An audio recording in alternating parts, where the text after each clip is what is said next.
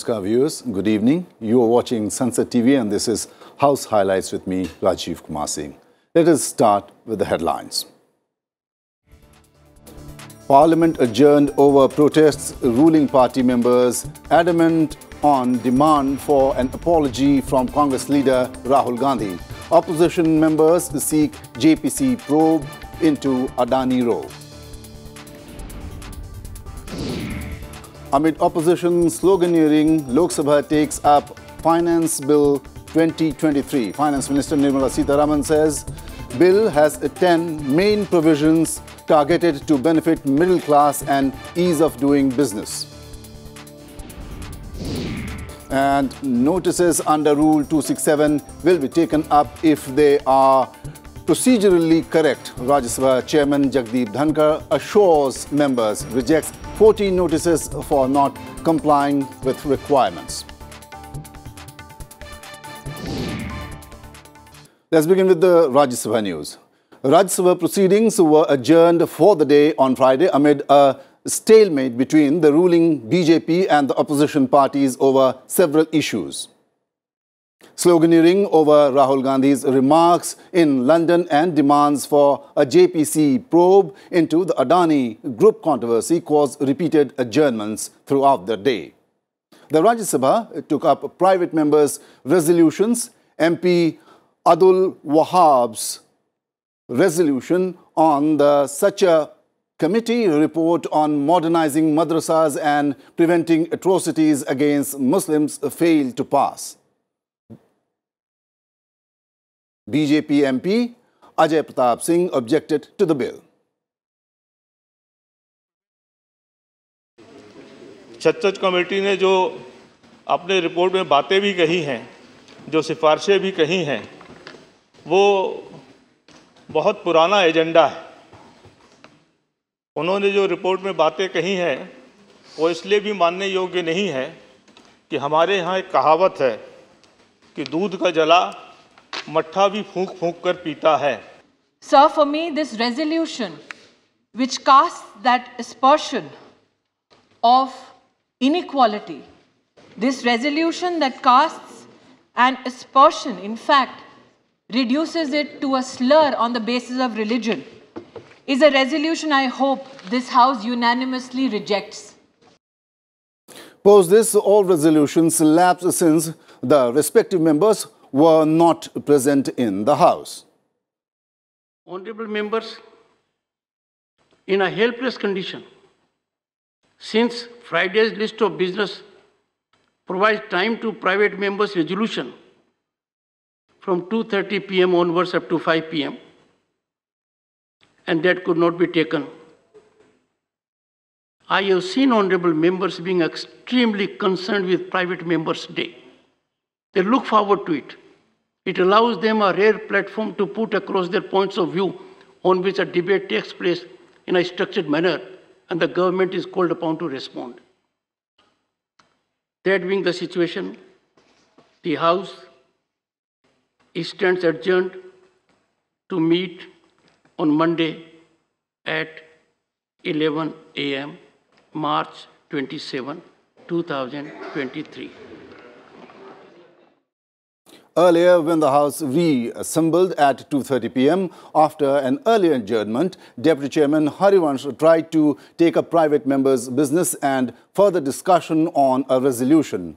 Amid the din, he adjourned the House till 3:30 p.m. Honorable members, please allow to continue discussion. Since the House is in disorder, House stands adjourned till 3:30 p.m. today. In the pre-lunch session, Chairman Dhankar said the House is in disorder from both sides amid sloganeering by ruling BJP and opposition members. He then adjourned proceedings till 2:30 p.m. The House is in disorder from both sides. The House stands adjourned to meet at 2:30 p.m. today. Chairman Jagdeep Dhankar raised concern over repeated disruptions in the House and said, in this temple of democracy, we are facing a situation where dialogue, discussion, debate and deliberation are not taking place. He urged members to use parliamentary theatres to voice public interest issues. State of affairs that we in this temple of democracy are facing a situation where dialogue, debate, discussion and deliberation is not taking place. It was great pain for me when there was debate on the address of the Honorable President. In the Business Advisory Committee, the members of the committee persuaded me to earmark 12 hours. We could not utilize that. That was a valuable occasion for every section of the House to ventilate issues that are germane to public interest. Howsoever severe may be the differences, howsoever divisive may be the approach, howsoever conflicting points of view may be there, this House is called upon to rationalize them. This House is meant to ensure that issues of national import, howsoever critical they may be, shorn of tempers, a resolution takes place here. The country is watching us. The world that is appreciating Indian democracy as never before is also looking at us. I would expect honorable members of the House to introspect, reflect, and as a way forward stance, take this theatre as the main determining place for course of events. Emotive outburst is a political weapon on which I have nothing to say. But this is a place where in sobriety, in composed atmosphere, we have seen evolution of our Constitution. I reminded the honorable members earlier that for 3 years, Constituent Assembly members met. They faced severe issues, contentious issues, divisive issues, but there was never an occasion for them to generate disturbance in the House, disorder of the House, not to speak of ever going to the well, shouting slogans or using placards. This place is not meant for political theatrics. That may be outside. This place is meant for resolution in larger public interest of the issues that face the nation. Because it is here a member has a right not available to more than 130 crore people. Right of expression here has an immunity cover from any civil and criminal prosecution. One cannot have a greater right to say anywhere else other than the Parliament, where you are of course accountable, but you can make your point. If we do not use parliamentary theatres to voice public interest issues, the vacuum may be filled otherwise. And that does not augur well for democracy. I am sure there will be thinking people in the country who will generate a climate and ecosystem to persuade our members of Parliament that they must take their job seriously in national public interest and participate in the proceedings. I am sure there will be deep thinking by everyone, including members of the House. Chairman Jagdeep Dhankar on Friday assured the members that notices under Rule 267 will be considered if they are fully compliant with the requirements. He rejected 14 notices under Rule 267. The notices were not in accordance with the requisites. I had indicated on the last occasion also there has been part compliance of Rule 267.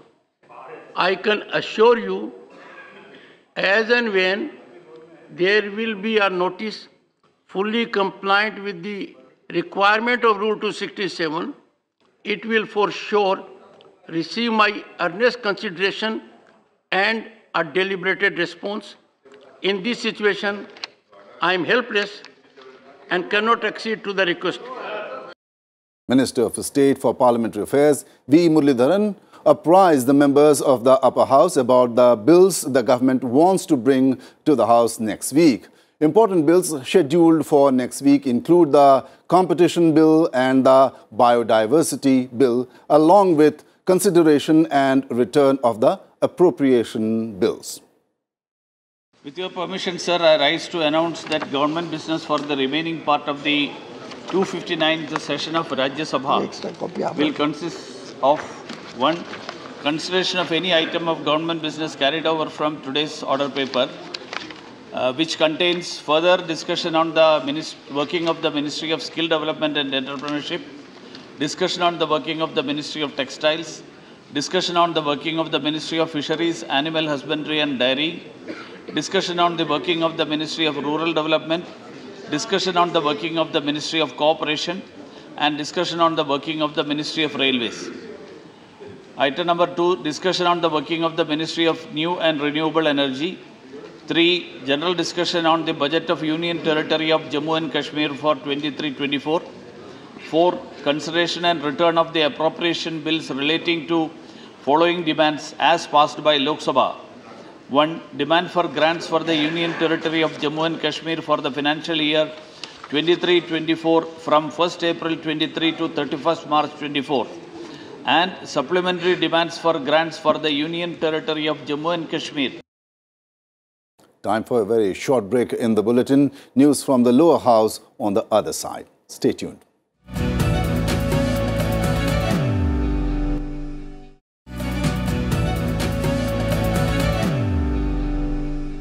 Welcome back to House Highlights. Let us now take a look at some key moments in the Lok Sabha. On the 9th day of the proceedings of the second leg of the budget session, protests continued in both sides in the lower house. Ruling party members kept demanding Congress leader Rahul Gandhi's apology for his remarks made in London, while the opposition members protested and sought a JPC into the Adani Group controversy. Congress MPs rushed into the well, demanding that Rahul Gandhi be allowed to speak. Amid the din, Speaker Om Birla adjourned the proceedings till 12 p.m. मेरा आग्रह सदन चले, सदन न चलने से मेरा मन दुखी होता है। आप अगर सदन में चाहे तो सदन की कार्रवाई आज 12 बजे तक के लिए स्थगित की जाती है।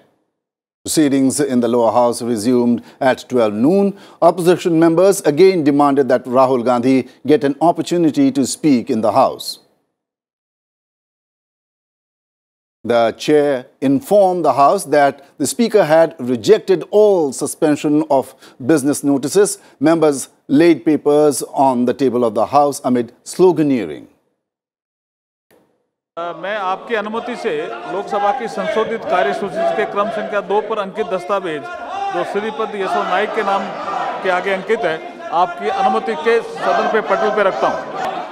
मेरे नाम के समक्ष क्रम संख्या 3 पर उल्लेखित दस्तावेज सभापटल पर रखता हूँ, जो निपटम तंजावुर की वार्षिक रिपोर्ट है। सभापति महोदय, मैं आज की कार्यसूची में मेरे नाम के सामने क्रम संख्या 4 पर उल्लेखित कार्यक्रमों को सभापति Nihal Chand Chauhan presented the 26th report of Committee on Estimates 2022-23 on evaluation of electric vehicle policy. Santosh Kumar Gangwar laid the action taken reports on the Committee on Public Undertakings. Harish Dwivedi presented the report of the Committee on Petitions. Kirit Premjibhai Solanki led the report on the Committee on the Welfare of Scheduled Castes and Scheduled Tribes. मैं अपने नाम के सम्मुख तथा सूचीबद्ध electronic वाहन नीति का मूल्यांकन विषय पर एस्टीमेट कमेटी का 26वां प्रतिवेदन हिंदी और अंग्रेजी में प्रस्तुत करता हूं। आदरणीय सभापति जी, मैं आज की कार्यसूची में मेरे नाम के सम्मुख सूचीबद्ध सरकारी उपक्रमों संबंधी समिति की गई कार्रवाई विवरण की हिंदी और अंग्रेजी संस्करण सभा पटल पर रखता हूँ। Sir, I am to present the 42nd, 43rd, 44th, 45th, 46th, 47th and 48th reports, Hindi and English versions of the Committee on Petitions as listed against my name at serial number 11 in today's order paper. Minister of State in the Ministry of Parliamentary Affairs, Arjun Ram Meghwal, made a statement regarding government business for the rest of the session. With your permission, I rise to announce the government business for the remaining part of the 11th session of 17th Lok Sabha will consist of, number 1, consideration of any item of government business carried over from today's order paper.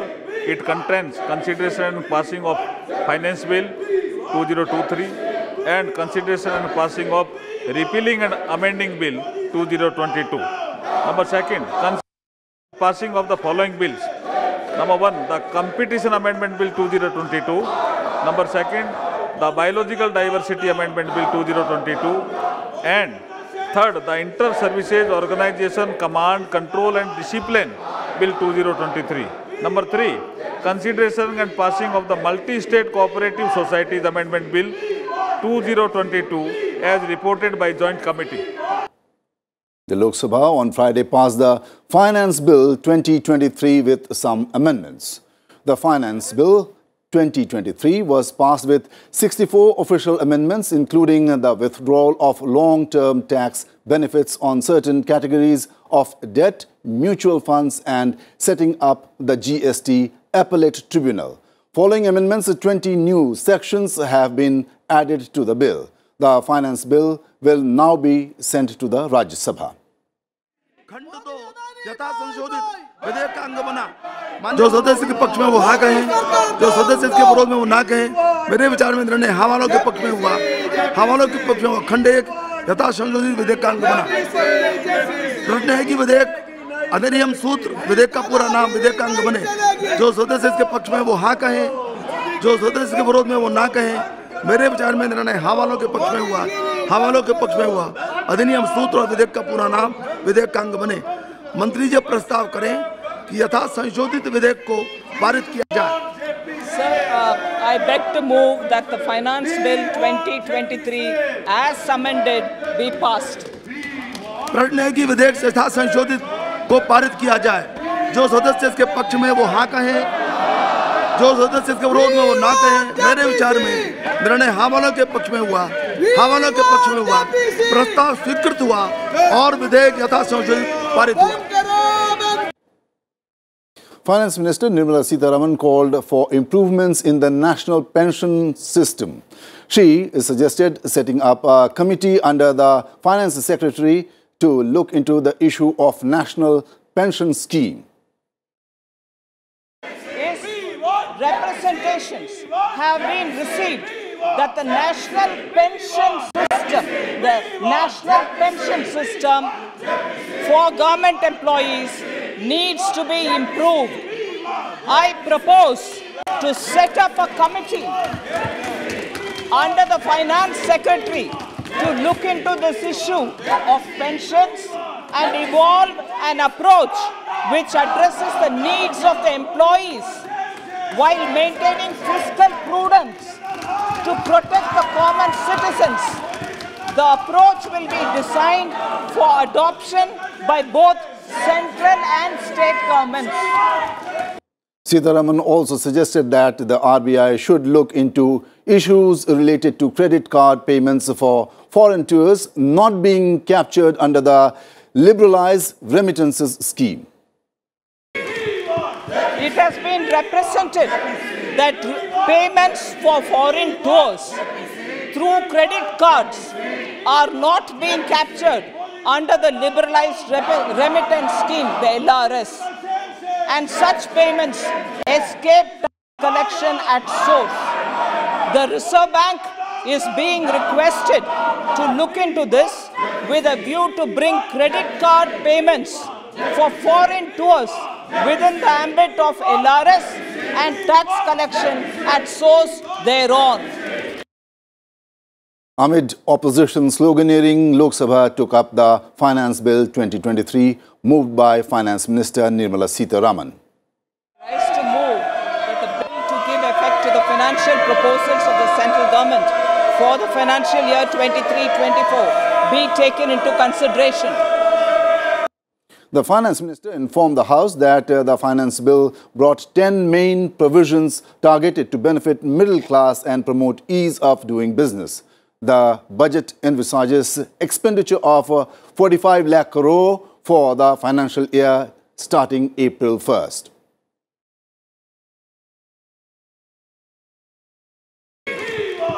It has been represented that payments for foreign tours through credit cards are not being captured under the liberalized remittance scheme, the LRS, and such payments escape collection at source.